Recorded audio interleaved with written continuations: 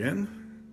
It's only been a few minutes since I was doing a video. I just finished up the head-to-head comparison of my Van Gogh Visconti and my Pen BBS 308. And after I finished doing that, I went out to the mailbox and I was surprised that this package was there. I didn't expect it until next week. But here it is, another Chinese fountain pen. I think I know what this one is, and I think this one is Chris Rapp's fault for doing a review of this pen.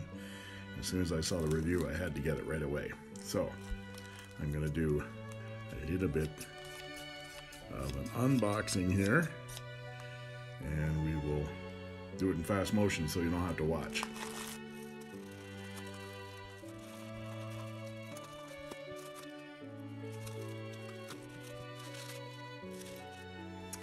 And it's exactly what I thought it was going to be.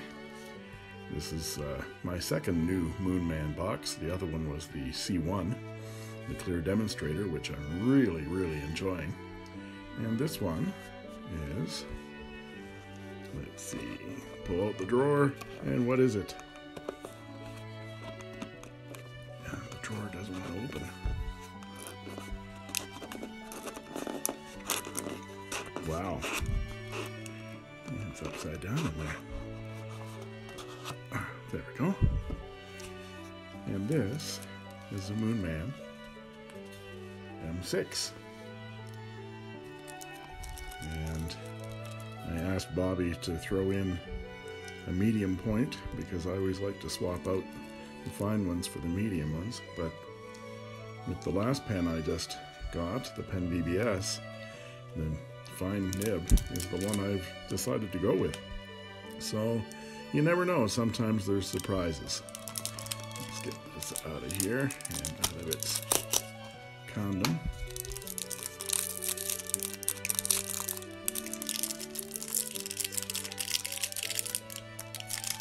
Sticky. Yeah, sticky stuff. And there we go.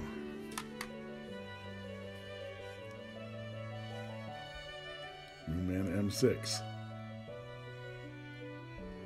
Beautiful wood finish. This is the first wooden pen I've ever had. And it's fairly large. I liked the larger pens, so I'm hoping that I enjoy this one. It's a nice finish. It isn't as covered with polyester as I thought it was going to be. It is shiny, so they've sealed the wood, but they've left it rather thin, so you can actually feel the texture of the pen. Looks like a nice clip. There's a good spring to it. And it has those letters, Moonman, engraved, or I think it's laser. You can't engrave wood like that precisely without doing it with a laser. Let's see. Oh, look at that. It uncaps very nicely. Let's try one. I'll do it again. Yep, exactly one turn. And there's the nib. It's got the Moonman mountain on it and the Moonman logo. And then it says Moonman and an F. The difference between this one and the C1 is the C1 didn't have a two-tone on it. This one is gold on the top and silver on the bottom. It is a cartridge converter. The regular converter with an agitator.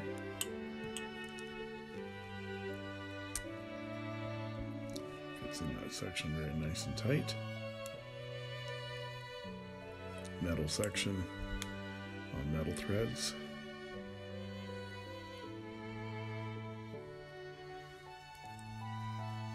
Converter seems to work.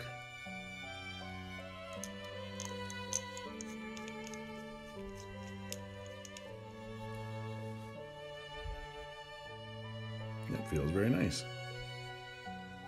It's about the same size as my pen BBS that I was just, it's got in my shirt here because I've been using it every moment I can. So a little bit girthier, but they both have that number 6 nib, which I really like, those larger nibs. But it feels about the same in my hand as this one. But of course this 308 is a lot lighter. Let's see if it posts. Yeah, it posts on there, but it doesn't feel like it should because it wiggles around. And with that being non-reinforced wood and with the grain, wood splits very easily. So I wouldn't recommend posting it. It does make it a back-weighted pen. This is much more comfortable. So, little early surprise, my M6. I'll clean it out and ink it up, and we'll do some weights and measures and do a little writing sample and maybe some other pen comparisons, and we'll go from there. All right, I'm back after cleaning the pen out with a little bit of soap and water and drying it all up and doing some measurements as well. So this is the Moonman M6, and the dimensions are, the length is 140.22 millimeters. Unposted, the pen is 124.38 millimeters. And posted, if you ever want to do that, it is a lengthy 100 and, oh yeah, I have to do some math here. It's 155.36 millimeters. Plus, my caliper didn't go that large, so another 7. So that's 2. So we're looking at 3. So 163, let's call that rounded out, 163 millimeters posted. The section is 23 millimeters from there to there, and it is 11.7 millimeters at the thickest end of the plastic section and 10.95 at the smallest end of the plastic section. It seems to go straight down. There is no concaveness to this section at all. The body width goes from right here, 13.89 millimeters, down to the very tip. Of course, it goes all the way here, but I measured about there, and it's 6.67. About there, 6.67 millimeters.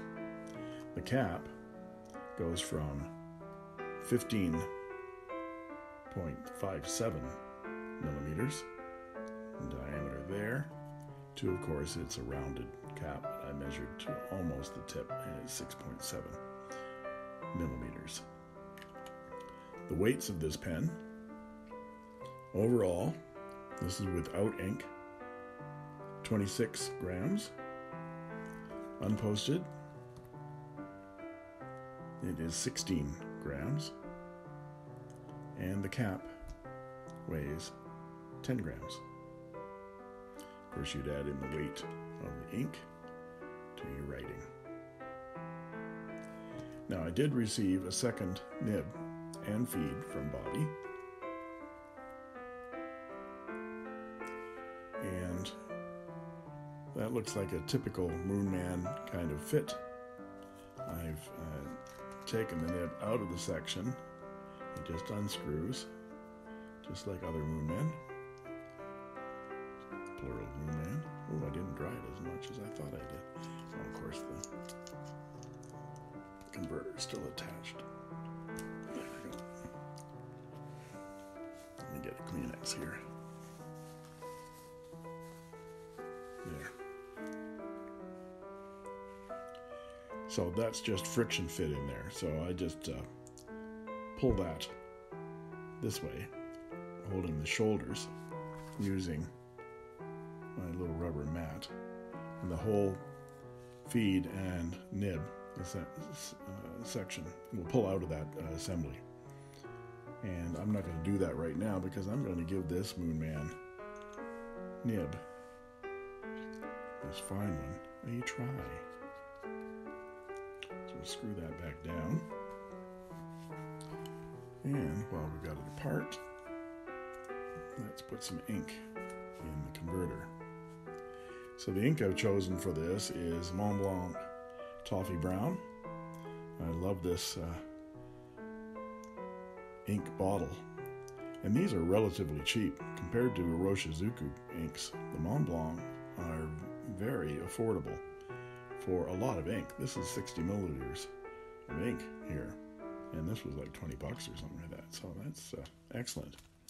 I'm going to use my handy syringe for this.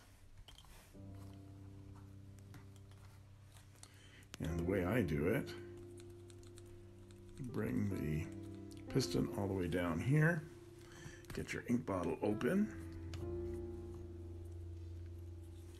For first time fills, I will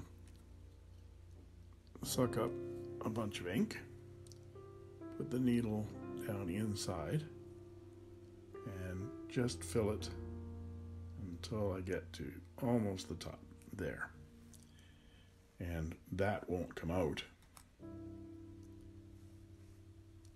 Sometimes you can take the rest of that ink and you can put it in the little feeder hole right there and fill up the feed with ink. Or you can put the converter back on and dip the tip rather than waiting for it. So I'm going to see whether I can do this without spilling it all over the place. I'm just going to put a... Yeah, I spilled it. Yeah, I think I'll dip instead. There, squirt the rest of that ink.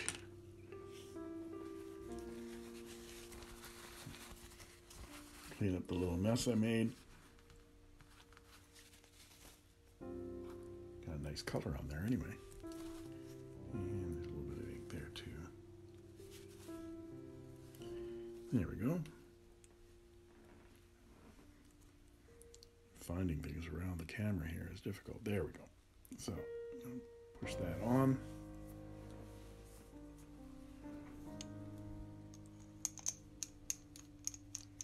Screw that back together again before we have another accident. Put the ink away. And my pen is full of ink and the feed is primed. So, I'm going to do a little bit of a writing sample here. But first, before we do that, let's just take a look at some comparables. Here's the M6. Here's the Pen BBS 308 that I just got a couple of days ago. Here's my Van Gogh Visconti. And here is a Wing Sung 3008. There's some comparables for you. I'm going to shift my angle and do a writing sample. This is the Moonman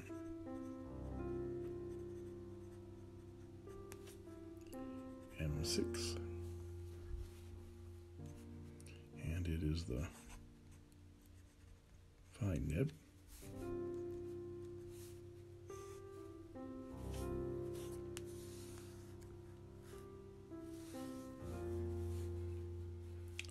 And the ink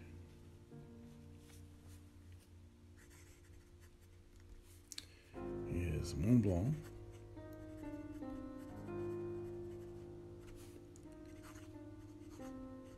Toffee Brown.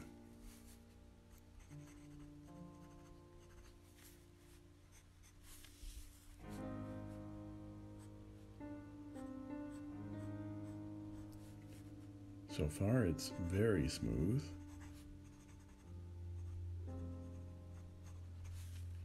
And very wet.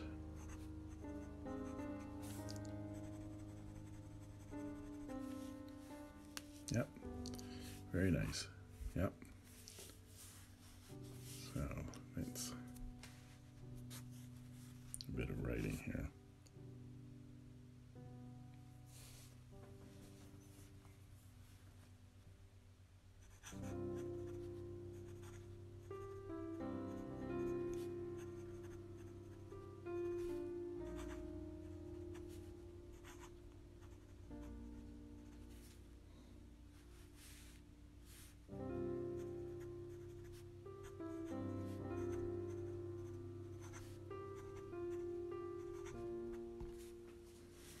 Well, that's very pleasurable. I'm, again, surprised by a fine nib. That is a very pretty nib with the crescent Moonman breather hole on it, and the two-tone. I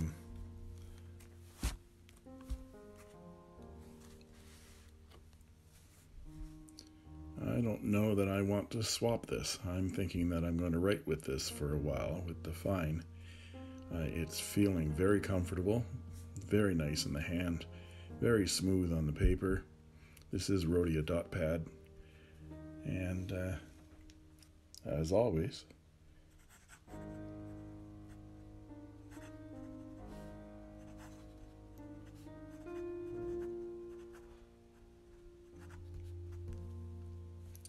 and that's all she wrote.